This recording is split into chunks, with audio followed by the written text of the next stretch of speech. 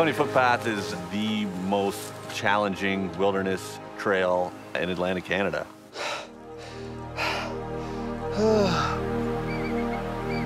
Footpath is one of the most unique hikes in the world because it's not only on the coast, it's in the area of the highest tides in the world. The footpath goes through ravines and brooks, up onto the plateau, back down to sea level, over and over and over again. You want to have a lot of hikes in before you go on the footpath. You need to know what you're doing when you get out there. I'm Bruce Persaud. Should I say my last name?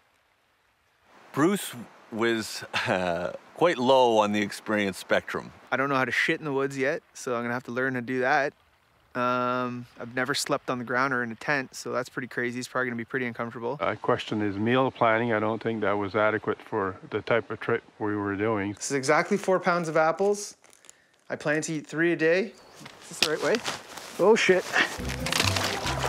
There we go. I'm going this way. That's probably the worst way. What the fuck?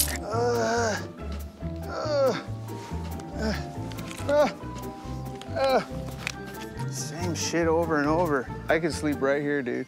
There's 2 spider webs right in my mouth right now. I don't care. Despite the fact that the Fundy Footpath poses a tremendous challenge, I feel like the underdog spirit is gonna win out no matter what.